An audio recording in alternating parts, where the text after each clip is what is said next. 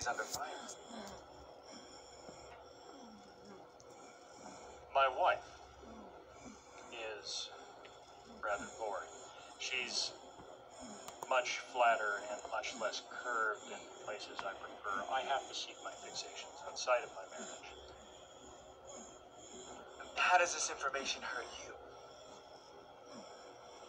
I met this hot lady, Alicia White. I dipped my spoon in her cup, and it was caught on tape.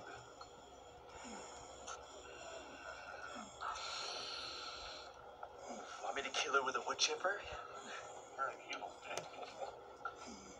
I would never ask you to commit murder for me. But it's good to know you're creative with your execution. Guess you can't say that after this conversation. Let me paint the picture for you. Go on.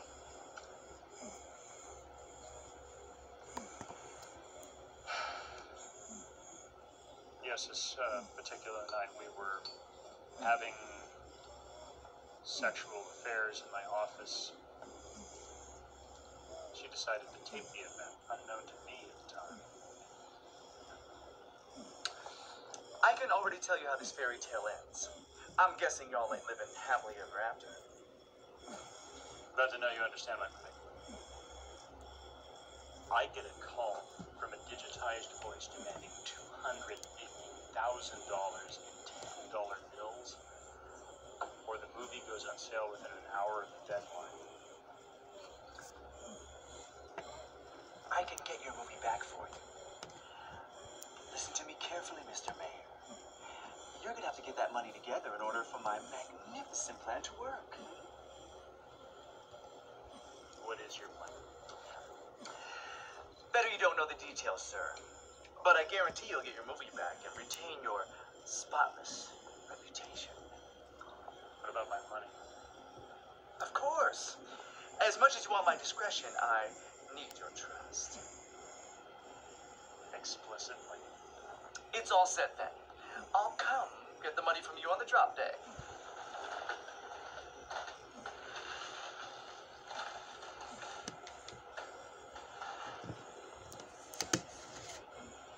Waitress.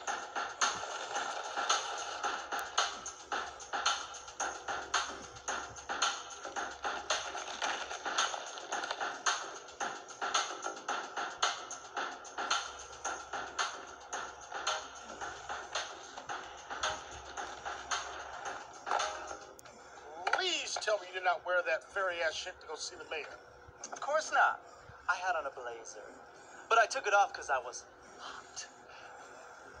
Keep the rest of that shit on. God damn. You late, motherfucker. Man, give a nigga a break, man. I've been trying to wet my whistle with these hoes. Bitch ain't been down for a minute, you know what I'm saying? That's probably because you discovered what an ugly motherfucker your sorry ass is. Nigga, fuck you, nigga. When the last time you had some pussy that you didn't have to pay for?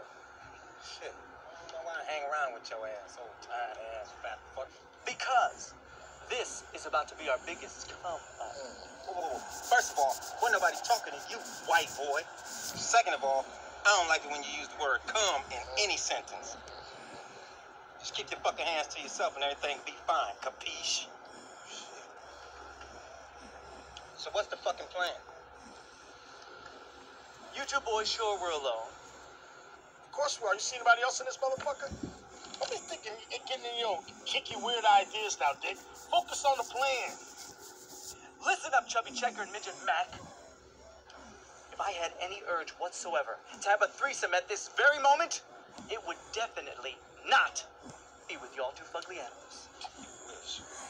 Now, let's get down to business. From the looks of things, these must be some simple-ass nobodies. If they were smart, they would have asked for even more money than they did. So we just take it down and leave them suckers. Shit, I'm with that shit. Let's get this loot, nigga. Yeah, for sure.